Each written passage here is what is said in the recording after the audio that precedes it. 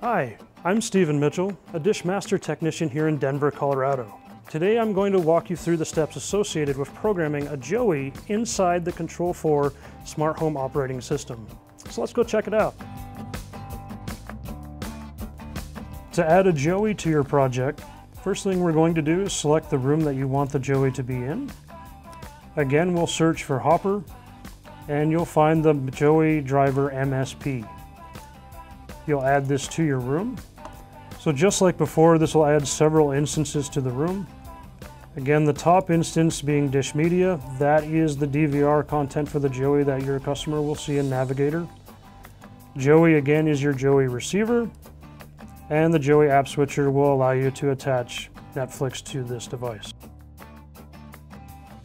In the receiver CAID box, we'll enter the Joey R number that you recorded earlier.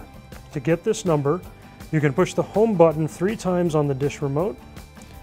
We will then hit the set button next to the number field. Again, in the status box, you should see receiver CAID appears valid. That means it sees the Joey on the network. From here, we'll move to connections. We'll make sure we're on the Dish Media for the Joey. We're going to click on the Dish Hopper network control, and we will drag it to our Hopper in the lower pane. This connects the Joey to the Hopper to enable the control. At this point, your Joey is now fully connected to the project and is fully controllable.